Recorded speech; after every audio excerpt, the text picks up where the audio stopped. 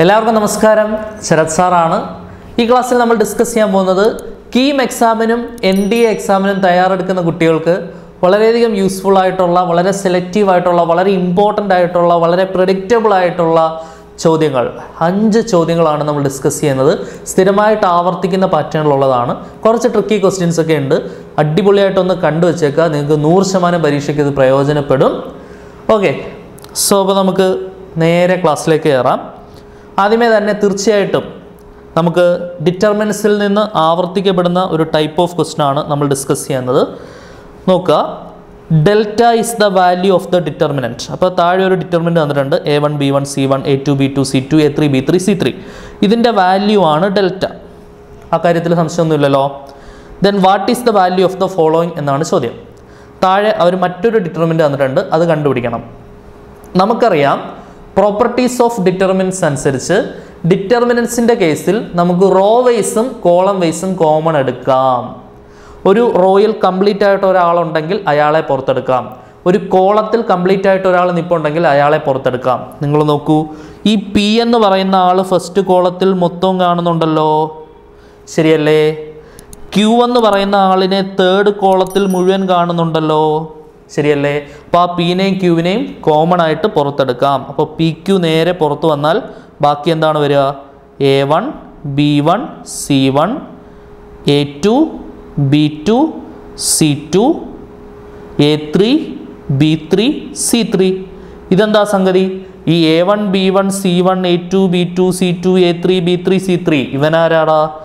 നേരെ മുകളിൽ കിടപ്പുണ്ടല്ലോ, ഡെൽറ്റ, ശരിയല്ലേ? ഡെൽറ്റയാണ് A1 B1 C1 A2 B2 C2 A3 B3 C3 എന്ന് പറയുന്നത്. So the answer is PQ delta. Option D ആണ് ആൻസർ വരിക. ഓപ്ഷൻ ഡി ആണ് ആൻസർ വരിക, PQ ഡെൽറ്റ.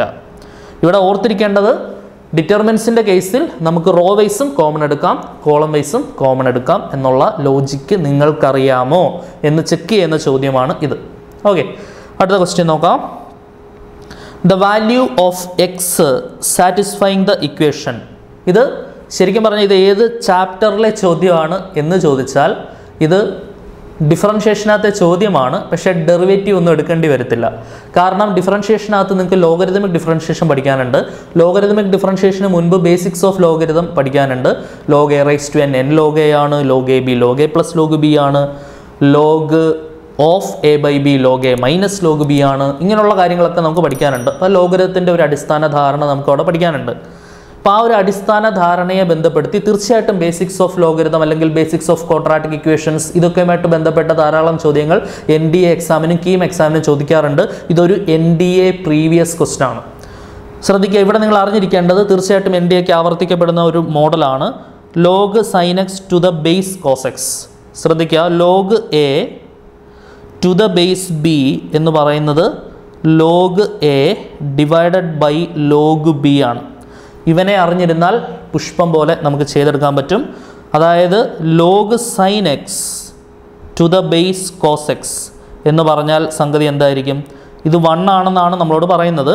നമുക്കറിയാം log A to the base B log A by log B ആണ്. അങ്ങനെയാണെങ്കിൽ log sign X to the base cos X എന്ത് വരും?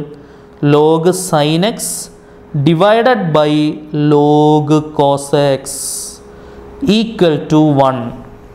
Okay, so ഈ ലോഗ് കോസ് എക്സ് ഇങ്ങോട്ട് ക്രോസ് ചെയ്താൽ എന്ത് കിട്ടും? Log sign X equal to log cos X. രണ്ട് സൈഡിലും ലോഗരിതം അങ്ങ് പോയി കഴിഞ്ഞാൽ ബാക്കി എന്താണ് വരിക? Sign X equal to cos X. Okay അല്ലേ? കോസ് എക്സിനെ താഴെ ഇറക്കിയാൽ sign X by cos X equal to 1. അതായത് ടാൻ എക്സ് ഈക്വൽ ടു 1. ഇതെല്ലാവർക്കും അറിയാവുന്ന സംഗതിയല്ലേ? ടാൻ എക്സ് ഈക്വൽ ടു 1 ആണെങ്കിൽ we know that X equal to pi by 4 or 45. ടാനിന് ഏത് ആംഗിളാണ് ഉത്തരം 1 വരുന്നത്? Tan 45 ആണ് ഉത്തരം 1 വരുന്നത്. So the answer is option C, pi by 4 ആണ് കറക്റ്റായിട്ടുള്ള സൊല്യൂഷൻ. ക്ലിയർ ആണെന്ന് വിചാരിക്കുന്നു. മനസ്സിലാക്കി വെക്കുക. ഇതിൻ്റെ ഈ ഒരു equation log A to the base B is equal to log A by log ബിയുടെ ഉപയോഗം വരുന്ന ധാരാളം ചോദ്യങ്ങൾ NDAക്ക് ആവർത്തിച്ച് വരുന്നതാണ്. അടുത്ത ക്വസ്റ്റ്യൻ നോക്കൂ.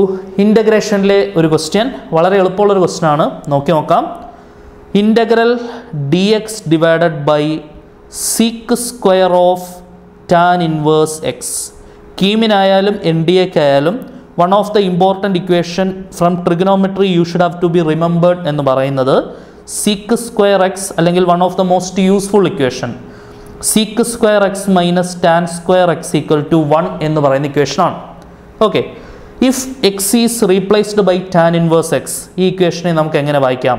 ഈ എക്സ് കാണുന്നിടത്തെല്ലാം ശ്രദ്ധിച്ചിരിക്കുക, ഈ എക്സ് കാണുന്നിടത്തെല്ലാം ഞാൻ എന്ത് കൊടുക്കുകയാണ്? ടാൻ ഇൻവേഴ്സ് എക്സ് കൊടുക്കുകയാണ്. എക്സ് കാണുന്നിടത്ത് ടാൻ ഇൻവേഴ്സ് എക്സ് കൊടുത്താൽ സീക്ക് സ്ക്വയർ എക്സ് കണ്ടു, ഞാൻ ടാൻ ഇൻവേഴ്സ് എക്സ് കൊടുക്കുന്നു, മൈനസ് ടാൻ സ്ക്വയർ എക്സ് കണ്ടു, ഞാൻ ടാൻ ഇൻവേഴ്സ് എക്സ് കൊടുക്കുന്നു, ഈക്വൽ ടു എന്തായിരിക്കും? 1 ആയിരിക്കും. ഇനി എനിക്ക് ഇതേണ്ട ഇവിടെ നിങ്ങൾ ഈ കാണുന്ന സീക്ക് സ്ക്വയർ ടാൻ ഇൻവേഴ്സ് എക്സിന് എനിക്കൊരു സബ്സ്റ്റിറ്റ്യൂഷൻ ഉണ്ടാക്കിയെടുക്കാൻ പറ്റും.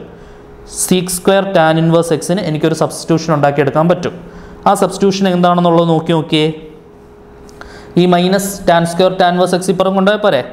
അതായത് seek square tan inverse X equal to 1 minus tan square tan inverse X ഇപ്പുറത്ത് വരുമ്പോൾ plus tan square tan inverse X. Okay ആണല്ലോ. അതിനെ എനിക്ക് വേണമെങ്കിൽ എങ്ങനെ എഴുതാം?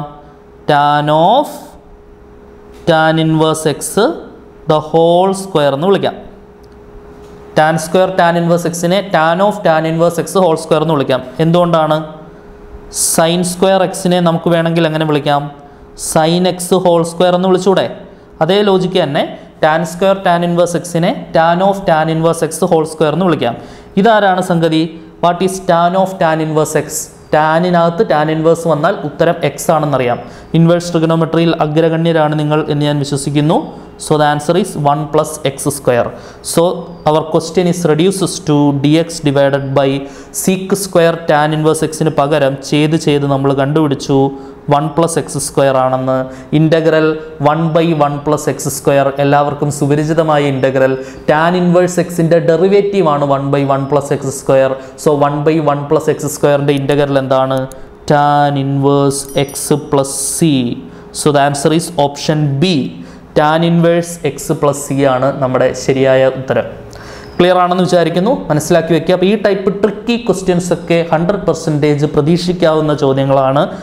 അടുത്ത ചോദ്യം ഒരു ഡയറക്റ്റ് ക്വസ്റ്റ്യൻ ആണ്. ഡിറ്റർമിൻ്റ് ഇവാലുവേഷനായിട്ട് ബന്ധപ്പെട്ട് സ്ഥിരം നമുക്ക് സാധ്യതയുള്ള ഒരു ചോദ്യമാണ് ഈ ടൈപ്പ് ക്വസ്റ്റ്യൻസ്. അതുകൊണ്ട് തീർച്ചയായിട്ടും മസ്റ്റായിട്ടും പഠിച്ചു വെക്കണം.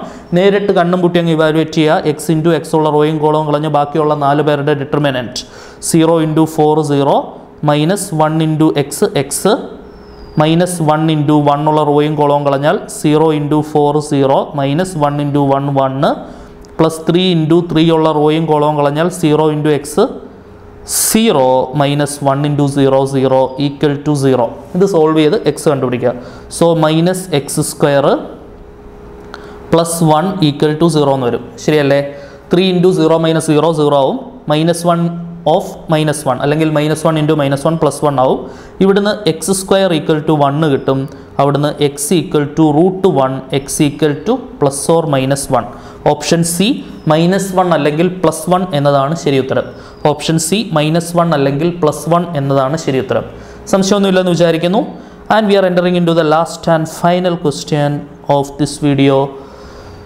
അതിനുവേണ്ടി ഒരു അടിപൊളി ലോജിക് സ്ഥിരം ആവർത്തിക്കപ്പെടുന്ന കീമിൻ്റെ one of the most repeated and NDAയുടെ one of the most important എന്ന് വിശേഷിപ്പിക്കപ്പെടുന്ന ഒരു ലോജിക്കാണ് നമ്മൾ ഡിസ്കസ് ചെയ്യാൻ പോകുന്നത്. നമുക്കറിയാം general form of A quadratic equation or ദ്വിമാന സമവാക്യം ഓർ രണ്ടാം കൃതി സമവാക്യം എന്ന് പറയുന്നത് ax² plus bx plus c equal to 0 a not equal to 0 എന്ന് പറയുന്നതാണ് ഒരു സെക്കൻഡ് ഡിഗ്രി ഇക്വേഷൻ്റെ ജനറൽ ഫോം എന്ന് പറയുന്നത്.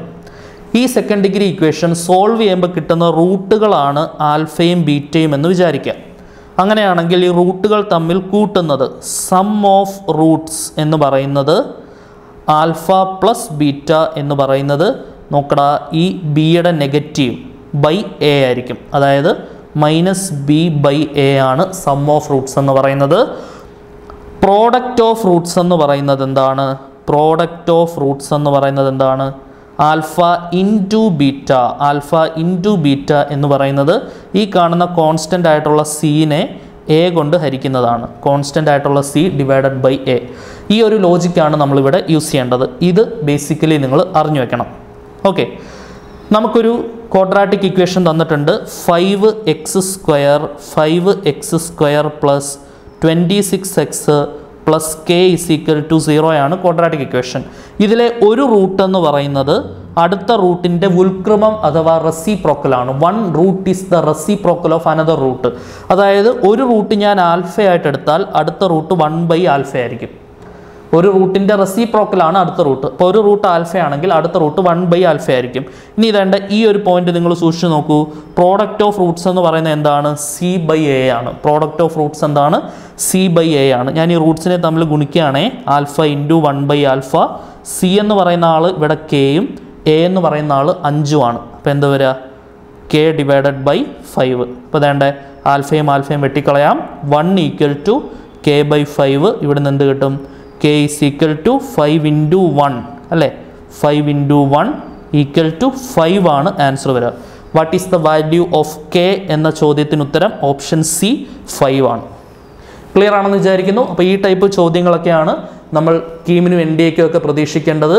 നിങ്ങളൊന്ന് ഉത്സാഹിച്ചാൽ അടിപൊളിയായിട്ട് ഈസിയായിട്ട് പഠിച്ച് മനസ്സിലാക്കി ഉയർന്ന സ്കോർ നേടി മെറിറ്റിൽ അഡ്മിഷൻ നേടാൻ സാധിക്കുമെന്ന വിശ്വാസത്തോടു കൂടി it's me Sarath signing out.